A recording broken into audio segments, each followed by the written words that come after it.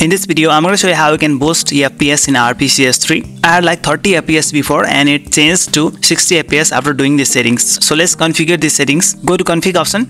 Now on the settings window under the CPU option, we're going to go directly to preferred SPU threads and change it to 2. And under the additional settings, click on this enable SPU loop detection. Go to GPU now. For the renderer, you can choose either the Vulkan or OpenGL. You can try one at a time, that is Vulkan or OpenGL, and test which one works best for you and use that. Now go directly to shader mode and then choose the third option, that is async with shader interpreter. And under the additional settings, click on this P-Sync option. Now go to audio. There's only one setting for audio, that is set the audio buffer duration to 150 ms. Now there's no settings that you need to do for iOS, system and network. Go to advanced. Scroll down under the advanced settings, and for the maximum number of sports threads, you're gonna set it to 3 originally.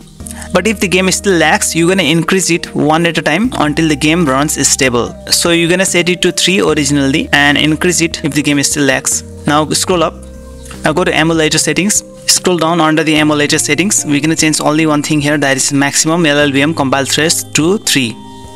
Now check all settings and make sure they are configured as I show here, and then apply and save. Now if you run the game, your FPS will certainly boost. If you like this video, then just give a thumbs up and don't forget to subscribe my channel. Goodbye.